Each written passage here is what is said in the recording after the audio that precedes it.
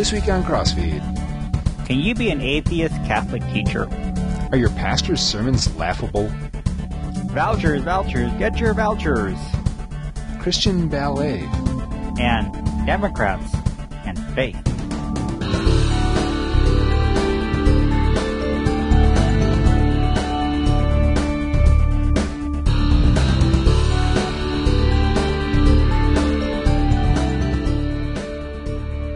Hello, everyone, and welcome to CrossFeed Religious News. I'm Pastor Dale Critchley, pastor of Shepherd of the Ridge Lutheran Church in North Ridgeville, Ohio.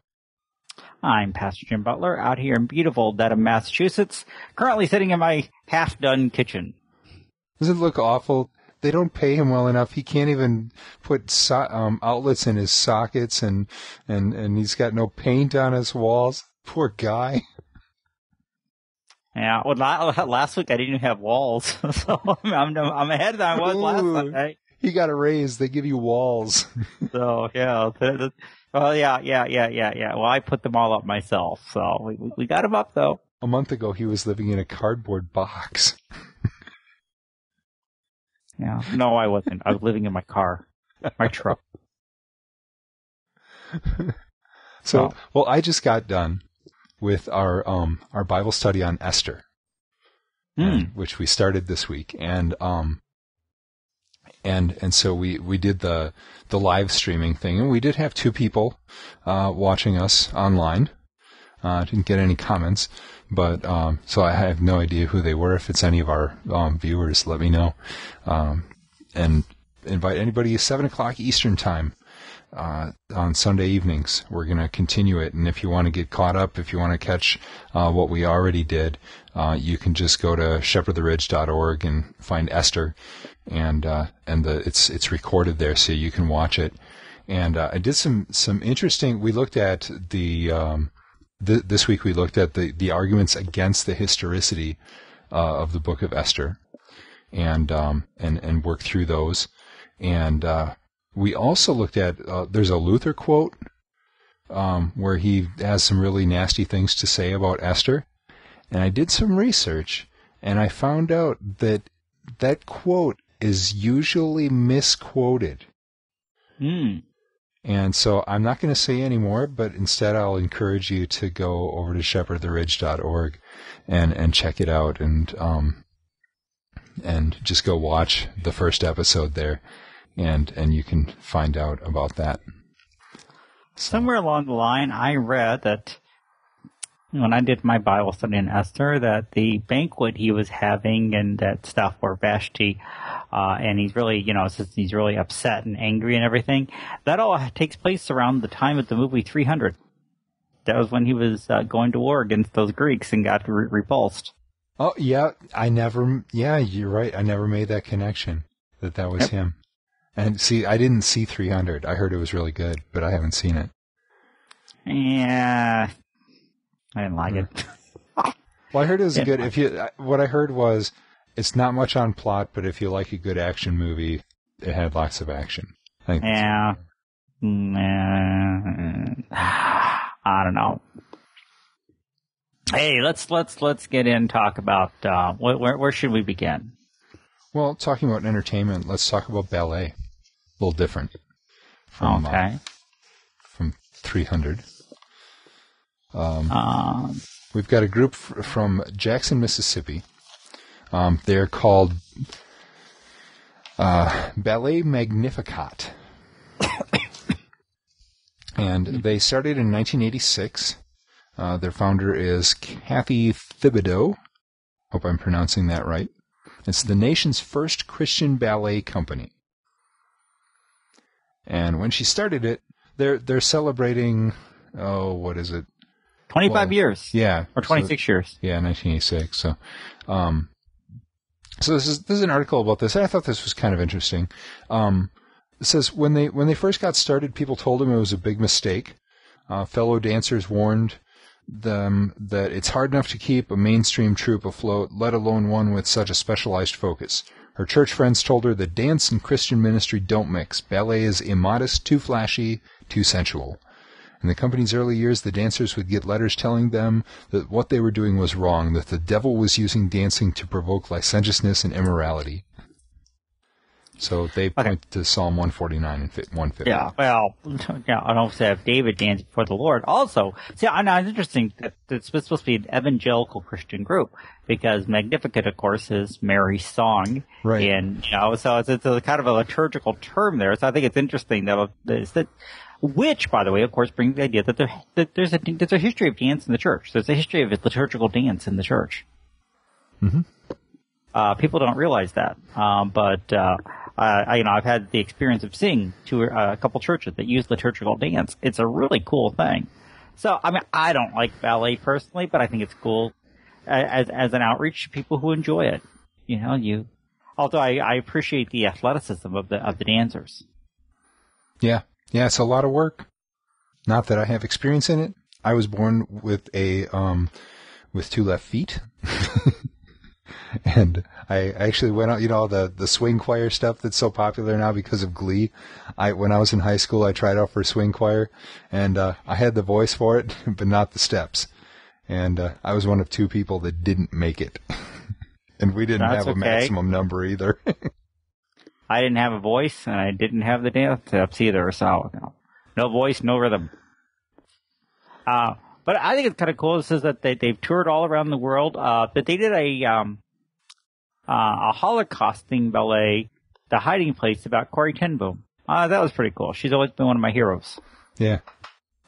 Yeah, and it says that they are, the author of this article says, I don't know of any other company that exclusively performs original works, most of them full-length story ballets. They've done The Scarlet Cord about underground missionaries saving souls in communist Russia, or Deliver Us, a whirlwind mashup of the Moses and Jesus stories. Think 10 Commandments meets the Rockettes nativity scene. So that's cool. I mean, that'd be really... Now, I've heard a lot of criticism of, especially liturgical dance, in a service because it doesn't have words. And the gospel is communicated through words. But I don't know. I think that you could communicate. I mean, I've watched ballets, and usually you get a little, in your program or whatever, sort of explanation of what's going on, and of sort of rough plot synopsis. And if they're doing stories from the Bible, well, not completely stories from the Bible, if they're doing stories about missionaries or Corrie ten Boom, but if you kind of have a general idea of what's going on, watching the dance will sort of fill in the rest of the story, and it's pretty easy to follow. I don't know. The times I've heard seen liturgical dance, it's always been to words. I've seen Jerry Coleman's The Lamb. I've seen 2 or 3 other songs. So there were some. One time it was to music that you would know. One time it was to Were You There? Yeah. And I mean, so the words were there in terms of the hymnody, in the words of the song. But we're in trouble. You froze again. No, you froze. I didn't freeze. Oh, okay. But okay. But here's the thing: can you do the dance and make jokes at the same time? Hold on. Before we get into that, one other thing that I thought was worth pointing out, a couple other things, actually. First of all, they have a hard time getting men. And given that all of these stories in the Bible pretty much have at least one man in them, because they're pretty strict about you've got to be a Christian, and you've got to be an evangelical Christian. Well, they said they had one Catholic one time, but things just didn't work out. They have pretty strict code of conduct in that. So most of them, it's hard to find a straight evangelical Christian man who is interested in performing pretty much full time in a ballet troupe. And so they run into some choreography problems with that when you can't get men. And one other thing is they talked about the clothing, because generally ballet costumes are somewhat immodest, the tutus and things like that show a lot of skin. And they said that they have No classical tutus. Skirts typically extend below the knees, and under them the women wear dark leggings on top of flesh-colored tights, and the men wear pants, not tights. So I thought that was a good idea. If you're going to be working with churches, then you just take care of that whole modesty issue. That's true. So, no, wait a minute. You said that they you have to be a evangelical Christian to be in the group. They had a Catholic one that didn't work, right? I think that's what it said. Yeah. Yeah. Would an atheist answer work? Ah, going that direction. Nope, no agnostics, which is pretty similar to a school in Des Moines. No, Fort Dodge. Sorry. Yeah. Back by my old Fort Dodge Catholic School. There's a woman, Abby Noor. She's 26 years old, my daughter's age, and she was hired last August to teach math. And she was fired in December because she had joined a social network group called Atheist Nexus, the site for non-theists. And on her Facebook page, she put down that she didn't believe in God. Yeah. Yeah, there was a question, they have those sort of personal question things on Facebook, and it said, truths, 100 truths, and it said, do you believe in God? And she said, no. So, now, the article it seems like it really focuses on her joining this group, this Atheist Nexus, website, which, said during her unemployment hearing, the school's business manager testified that, she'd violated the principles of the Catholic Church by joining Atheist Nexus. He says she should be denied unemployment benefits for being a member of an atheist website. And to that I said no. All right? Because I signed up at an atheist website not all that long ago. Because I wanted to discuss an issue that they were talking about on there. We've actually mentioned it before, the Friendly Atheist. They were talking about some stuff and I wanted to chime in there, so I signed up there. Because you have to sign up to post comment or whatever.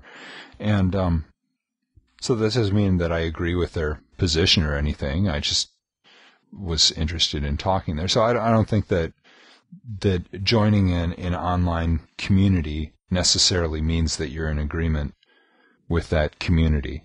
They're all about dialogue, and unless they specifically have there's some groups where they have a statement of faith where they say, this is what we believe, and you can only be a part of this if you say, yes, this is what I believe. But yeah, when she specifically said, do you believe in God? No. I got a bad feeling about this. Well, that's something else. Yeah, but you know what? Number one, they should have dealt with that before they hired her. Okay, it says when she was interviewed, they asked if she was Catholic. She said no. Okay. They didn't say, do you believe in God at all? Maybe they should have gone to real basic stuff there. Or what church are you a part of? Or, kind of, I don't know, explored that more than the way that they did. She's apparently more of an agnostic. She says, I'm not an atheist, I'm not a Catholic, I'm not a Christian, I'm somewhere in between, So she, would do the liturgy and do the prayers and the mass services there at the school. She didn't argue about that. And I'm sitting there just kind of looking at this going, okay, she's not teaching religion. So long as she said, I'm going to teach math and only math, and otherwise kept her mouth shut about what she did or didn't believe. Realizing, okay, I'm in a Catholic school. They're going to teach religion and stuff. I don't believe it, but I'm not going to argue the point. I'm not going to sit there and say I disagree with you people, or I'm not going to say anything to students about it. Then I wouldn't have a problem with her doing it as long as she just stays, in her subject area. Yeah, although she says she doesn't know how people found out because she did it on her Facebook page. I'd say, lady, check your privacy settings. Right. But, I think that if she has even even through something like this, made a public statement that she doesn't believe in God, I would say that she's undermining, the message of the church. And, I mean, the simple reality is you post something on Facebook, it's public. Because, it may be that somebody else in the community saw this and went, huh? And then mentioned it to the church. It says it's accessible to designated friends. It could be a friend to a friend, type of thing that gets around. Mm-hmm. That's true. I mean, but when I was at Concordia, Missouri, now looking back, there's some of my teachers that back there and stuff, and I wonder, like our driver's ed teacher, I wonder if he was Christian at all. I really don't know. He went to chapel. He raised, but I know I don't know how often went to church on the weekends or anything, because he, was a part-time race car driver. And, when they hired him, he even said that the guy told him, I would think somebody with your qualification would want, something more full-time. We can't offer that in driver's ed here. And he's like, oh no, I just want something part-time actually, because I race cars on the weekends. And he was a great guy. I mean, he was an awesome driver's ed teacher, awesome person to know, and did some really good stuff with us. But he never talked about what he believed or what he didn't believe. Well, I think that the school needs to decide what their rules are. Like, for instance, our preschool, you've got to be a Christian. You have to, we're not going to check on your church attendance or anything like that. You don't have to be a member of our congregation. But if you want to be a preschool teacher here, we ask you if you're a Christian, you need to say yes. All right, we'll take you at your word. But you're teaching Christianity to the kids. Now, that's a little different from being a math teacher, all right, where you're specialized in that one area.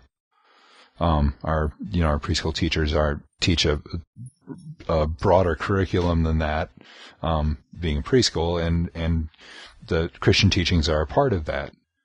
And, and I'd like to see Christian teaching sort of integrated wherever possible. Now with driver's ed, I don't know, how much, and math, not so much either. Unless you get, real deep into it, there's you hit some interesting mathematical concepts where people have pointed to some of those concepts in like intelligent design arguments and stuff like that. Well, then there's my son's math curriculum that they went to, and I can't remember who published it. The school was using, but it had stuff in there. I thought it was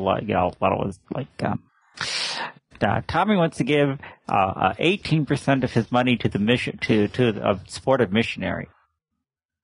This month he earned this much. This month, how much should he send to the missionary altogether? I just thought, oh my goodness, come on. Well, yeah, they're really trying there. Yeah, there's a few others that were just like, oh boy, we're really stretching here, huh? Yeah, it was just that kind of stuff thrown in. But, I mean, I don't know. Maybe she made the mistake of putting on her Facebook page, but it seems to me the school had the responsibility to talk to her about what she did or didn't believe when they hired her. Yeah. I think that, I can see it from both sides. I can see it from the school's perspective, but at the same time, I can see it from her perspective. The school should have asked her. If they have something in writing, they should have said, look, this is our policy. And as a religious school, they have the right to hire based on your religion for faculty, not staff. You can't choose not to hire a janitor because of his religion. But for faculty, you can. That was something that, I think, because that was what KFUO, the Lutheran radio station, ran into a number of years ago, because they were hiring, like janitors and things like that, based on, they were asking about their religion. They got sued, for those support positions. They said they actually won that lawsuit though. Oh, did they? Because the rule, because that should be under the religious organization to say. Okay. Because I was a janitor in a Lutheran school. And I would, talk to the students. Now, the other two guys who were janitors there were not Christian, and boy, I tell you, if they, that their language and stuff was horrible, and I just often thought, I said, and they pretty much, near as I could tell, hated the students, so. But that was beside the point. Anyway, so I don't know. Maybe this teacher just needs more humor. Maybe. All right. So, pastors urged to put the ha in hallelujah. It's from USA Today, and talking about the push to add more jokes to sermons. So do you put jokes in sermons, Jim? No. You don't at all? I do not put jokes. I use humor in sermons. But I think there's a difference between humor and a joke. Okay.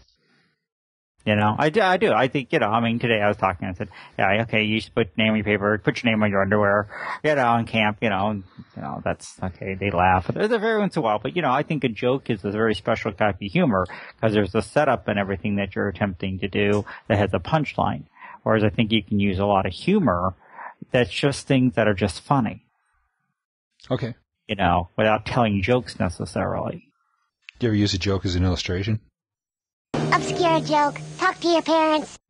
Might have once or twice, but problem is if you don't have the right group, a joke can really fall flat.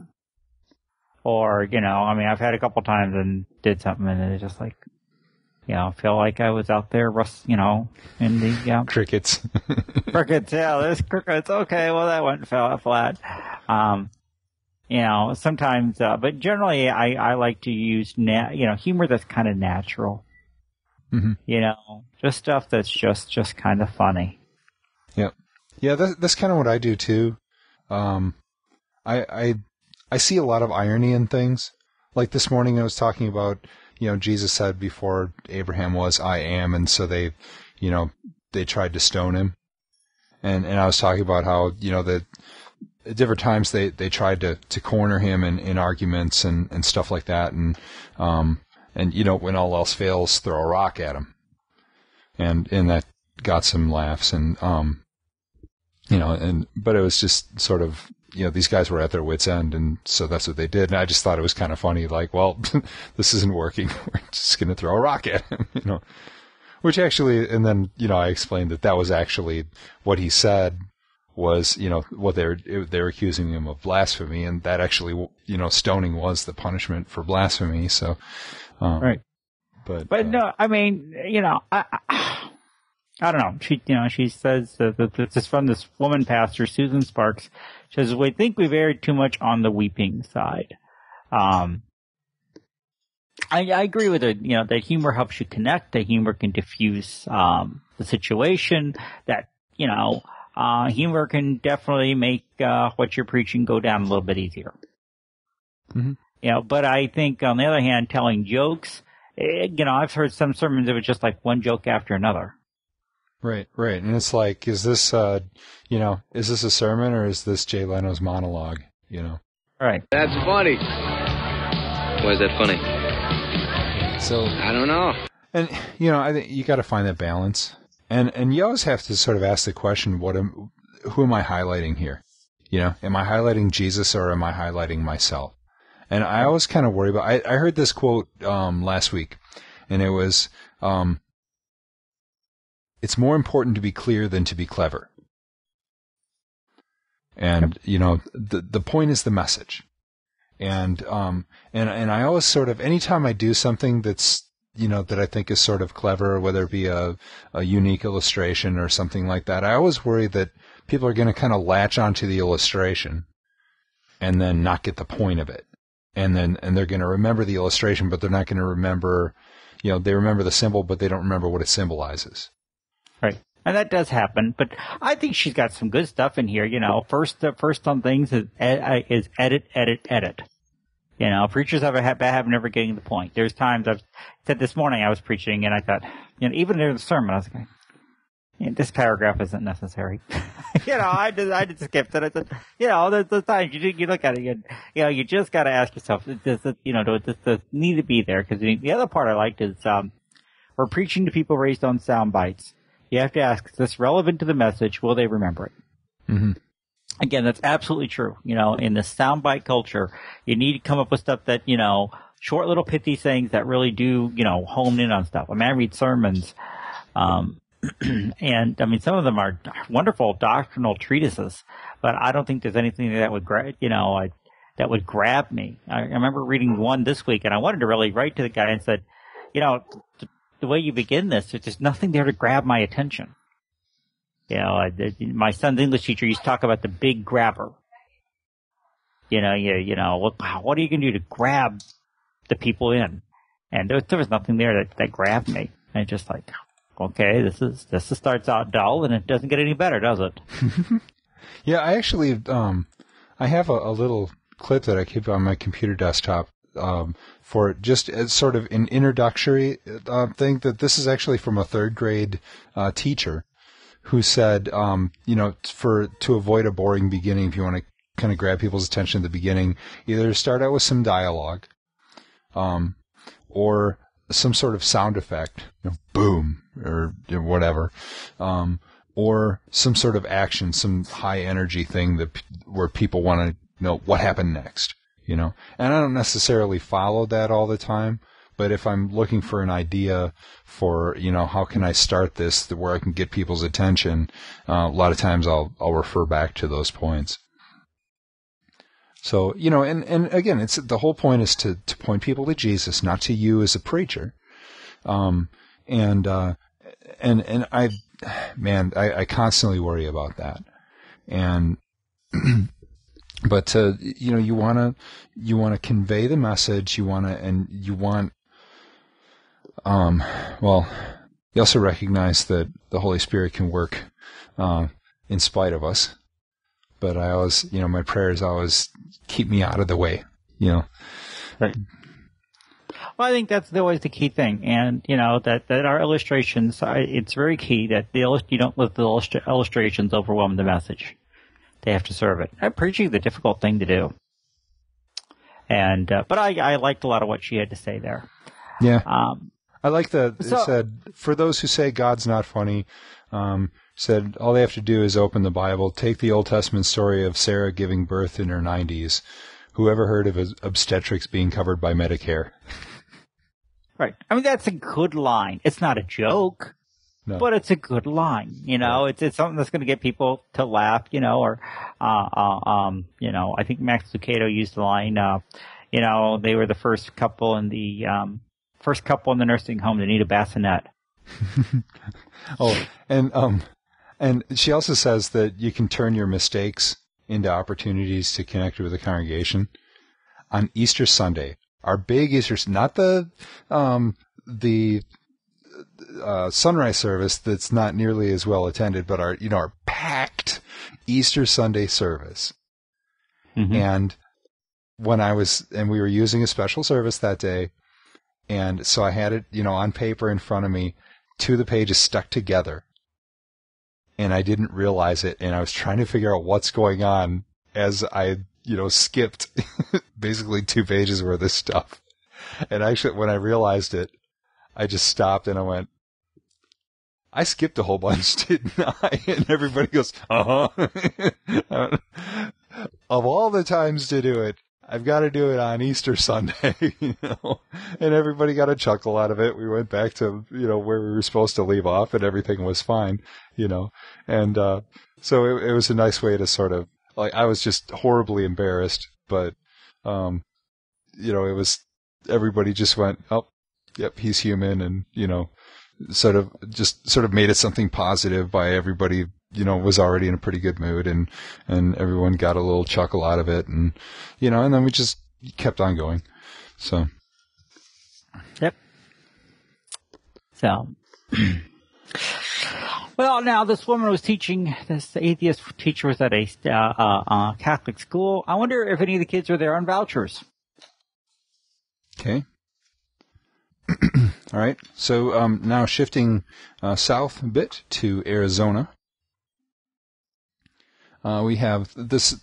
This is a subject that's an ongoing question, ongoing debate about. All right, can you, if you're not going to send your kids to the public schools, can you get a voucher, tax credit, something like that, for sending them? If they have something for private schools, what if that private school is a religious school? People like you are the reason I was afraid to go to school as a child.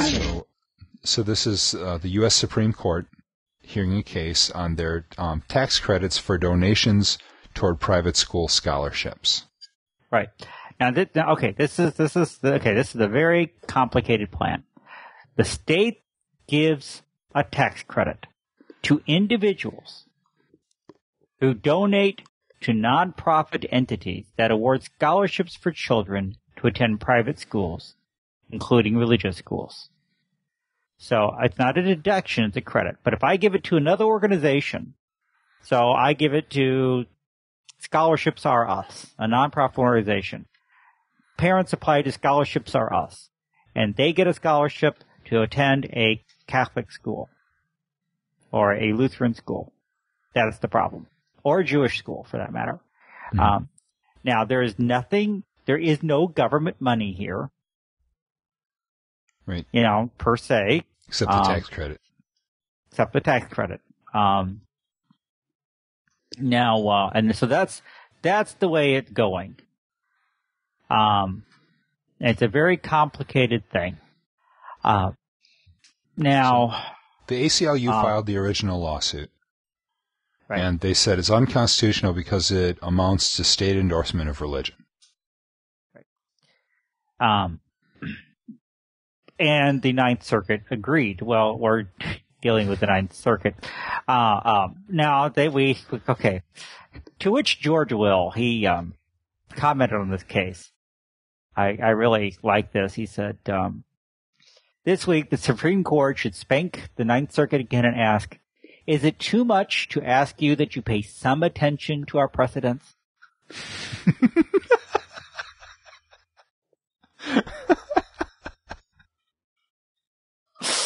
Because they ruled on this, in 2002 in a case in Cleveland where the school district in Cleveland flunked 27 out of 27 standards measuring students' performance. The state declared an academic emergency, and the parents were allowed to redeem publicly funded vouchers at religious as well as non-religious private schools. And in an opinion written by Rehnquist and joined by O'Connor, Scalia, Kennedy, and Thomas, the court held the Cleveland's program had a valid secular purpose of helping children who are trapped in failing schools for which Cleveland was responsible. The court held the program satisfied the court's previously enunciated standard of true private choice because government aid goes to parents who use the money unfettered at their discretion. Right. See, what it comes down to is, as long as whatever school they're sending their kid to is meeting whatever the educational standards are, all right, they've got to learn these points. All right, and like Ohio has graduation tests that they use as to determine whether the kids are learning those points or not. And so, okay, if the kids are going to a private school, regardless what else they're learning at that school, as long as they are learning the required information, then it doesn't matter what else they're learning there. The other issue is, from the other side of the thing is that, I always get a little worried about state money because it generally comes with strings attached. Mm-hmm. So, we've always kind of struggled against that, as Lutherans. But I think, if it's a straight voucher program, the state says, here's the money, in this case, it's not even state. It's a nonprofit organization. Here's the money. Go spend it on whatever school you think is best for your kid for whatever reason. have a good time. You know, and I'm sure there's certain academic qualifications they have to fulfill in order to continue to get that scholarship money going their way. Mm-hmm. But no, the Ninth Court Circuit, however, are slow learners. George Will just thought they should have did the Supreme Court. He was arguing for just a summary reversal, you know, just like, you know, reverse and that's it, and just,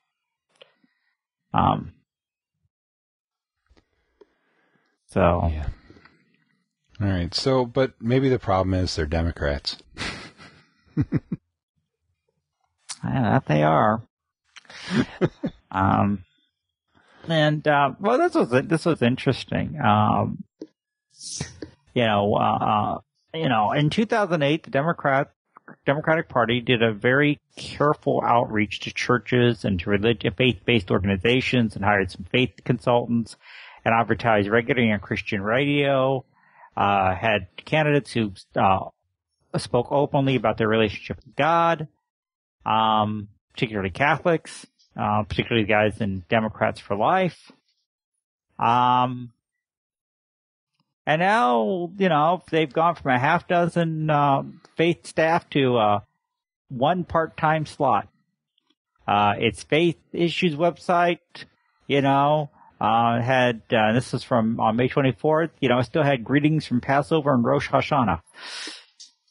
And yeah, those are the big things. Not even Christmas or Easter or anything. Right. So, yeah.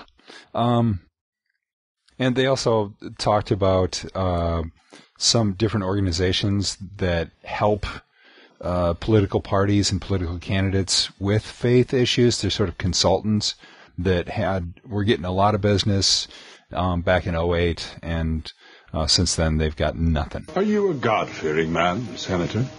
And so the Patrick McKenna, spokesman for the Pennsylvania Democratic Party, said, "I think in this economic climate, I feel like people are in some ways moving away from that kind of conversation. In other words, people would rather talk about the economy than, you know, gay rights, abortion, you know, all the sort of moral issues that that are specifically seen as religious issues." Mm-hmm. Now, so when Obama took office, he made a point of expanding the faith office established by President George W. Bush, which includes branches in a dozen federal agencies and a core staff that communicates with faith leaders about policy issues. Office's director, James Dubois, declined to comment on Democratic political outreach, but said the White House is in frequent contact with faith leaders, a key way to stay connected to religious voters. I thought that was interesting that he expanded that office, because Bush took a lot of heat for that office, and Obama came in and actually expanded it. And I don't know, you don't hear a lot about that. Well, of course not. It's their guy doing it now. Yeah, I guess. You know, I mean, you know, come on, let's be honest. We have a huge oil spill in the Gulf. If George Bush had been in office, Democrats in Congress have been screaming, calling him incompetent, calling for his head. The press would have been doing the same. But this is their guy. So they want to, you know, treat him with kid gloves. There's a couple of things, you know, the same thing with this offer made to C-Stack, you know, to drop out of the race. Had that been had that been happened during the Bush administration, again, the Democrats in Congress would have gone crazy calling for a special prosecutor to investigate and get the truth out. There's something else. I mean, it was, you know, but they protect their own. Yeah, it works both ways. Yeah, I mean, it works the same way. I mean, the Bush administration probably need to be called to a higher account in some areas, but because Republicans are in control Congress most of the time, they didn't. And so, you know, they tend to, you know, protect their own on both sides, and that's a real sad thing, in my opinion. That, you know, integrity seems to depend on, you know, which party happens to be in power. You always want the integrity when the other guys are in power, not when you are. Yeah. I keep but I think hoping to that's- see a change with that. Yeah, I not do real too. But I think that's optimistic. one of the things that I don't know. On the other hand, I look at this story and I kind of like, how much does religion and politics mix? I mean, we had the guy, where was it, in Indiana? This evangelical Christian, did this abstinence, video, having an affair with the staffer that he did the abstinence video with. Yeah. I mean, Yeah. Yeah, unfortunately, that's a lot of the people that are big proponents of traditional marriage, and then, but they're, on their third marriage, or something like that, or you get the the Republicans going into the lesbian strip bar and, and things like that, and it's just like, you gotta walk the walk too. Right. I mean, that's just it. I mean, I believe you can be Christian and Democrat, you can be Christian and Republican. Mm-hmm. But don't put your faith in the political organization. Right. Part of it is, your view on what do you think, government should be doing. And that has nothing to do, I think, with necessarily with your faith. Right. Where I think there are things, of course, is when you deal with stuff that is, on moral grounds, such as abortion and other things. But again, all things being equal, that would be a concern for me. But, I sit back and I said, well, if I had somebody who claimed to be, very pro-life, but was going to vote for Obamacare or something else. Excuse me. Couldn't get to my switch there. It's okay. Could I vote for that person in good conscience? I mean. Yeah, well, yeah, and that's the thing. I used to be really black and white as far as how I voted. That, well, if someone is, I will only vote for pro-life candidates and that kind of thing. But I've realized that for me, the biggest issue in politics today is not any of those things. It's the need for election reform. Because right now, if you want to get reelected, you've got to kowtow to the lobbyists, or you won't have enough money to be reelected. If we could put spending caps on election campaigns, then people could actually stand up for what they believe in. For right now, I'm kind of sympathetic to these guys that take money from lobbyists, because I really feel like they don't have a choice. And that's just my opinion. But it's just, I think that we've got, you're not going to be able to deal with some of these other issues until you have people that are actually able to vote their conscience. So, and it's right now it's this sort of party spirit. You can't go against your party, and you can't go against your lobbyists and all that kind of stuff. And I just, I don't know that I've ever specifically voted for a pro-choice candidate. But it's not a deal breaker for me anymore. I mean, personally, I'm definitely still very pro-life. But, and that's definitely an important issue for me. But I think that if a Democrat were to like, if his main platform were election reform, and we're going to really push for cleaning this up, I would definitely hear him out. And well, if it's election reform, where would the money come from to run then? Because he's not getting any of my money to run. That's the problem. Because then you'll get every Tom, Dick, and Harry running, because they all have a thing. No, see, when it comes to lobbyists, I just remember what one politician once said. There's a day that I can't take your money, eat your food, kiss your women, and turn around and vote against you. I don't deserve to be called a politician. So, I mean, that's how I don't feel sorry for those guys. Come on, every one of them. They would, number one, they're getting the money from the lobbyists because they have the same position. Number two, nobody's making them take this job. They're all choosing to run for it. Even though it costs so much feel money. sorry for them. I mean, given the severance packages or, retirement packages and stuff these guys have, when I said feel sorry for them, I just, they're under a lot of pressure. They're in this bind. Yeah, they knew what they were getting into. But yeah, and they get out, they become lobbyists themselves. So, I still think that it would drastically improve the situation. Yeah, they're as one person once said, there's 10% of the people out there saying, how can I help others? The other 9% are looking at it going, what's in this for me? And, that's just the way that these politicians get to be. I just very cynical. Have I voted for, pro-choice politicians? Yes, I have. They called governors of Massachusetts, but, I had my buddy between, Deval Patrick, Together We Can, and, good old Muffy on the Republican side, so I couldn't, Together We Can, run Massachusetts into the ground so far. Well, that's what every guy does in Massachusetts. What am I talking about? That's just the nature. That's the nature of the corruption in the state. So, I mean, they think Chicago's bad. Man, they haven't lived in Massachusetts. It's a whole state that way.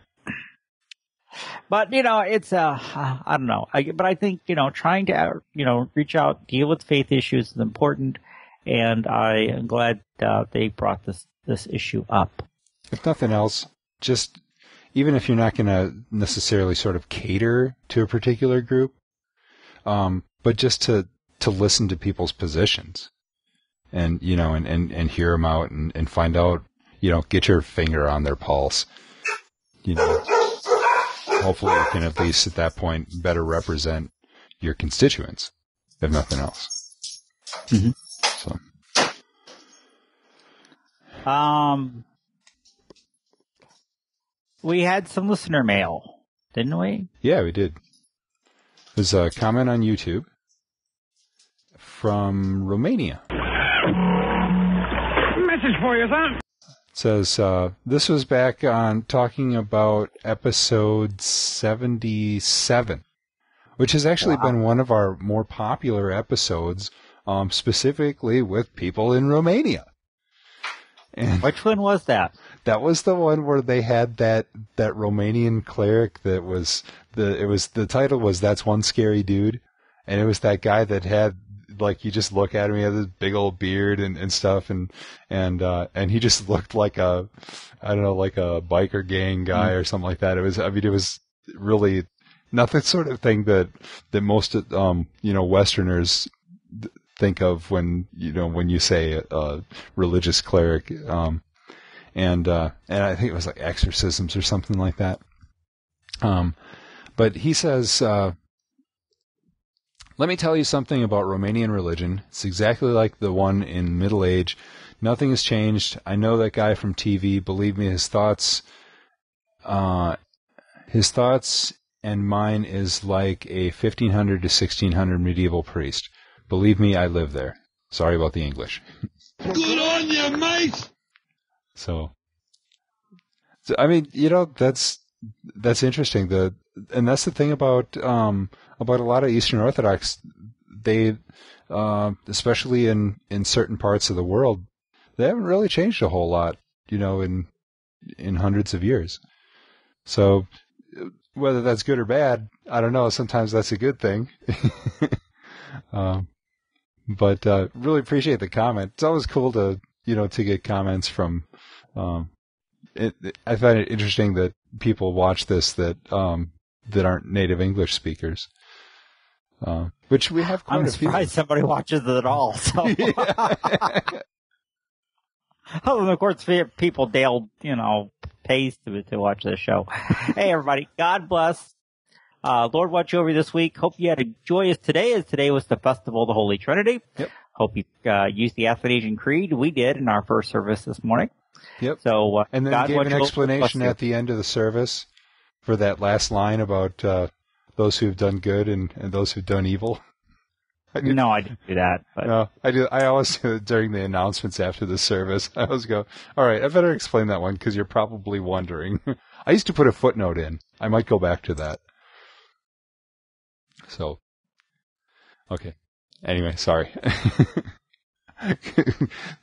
Thanks everybody for tuning in. We'd love your feedback. Podcast at CrossFeedNews.com. We'd like to hear from you on any of the stories we talked about tonight. So, good night, everybody. God bless. Good night. God bless.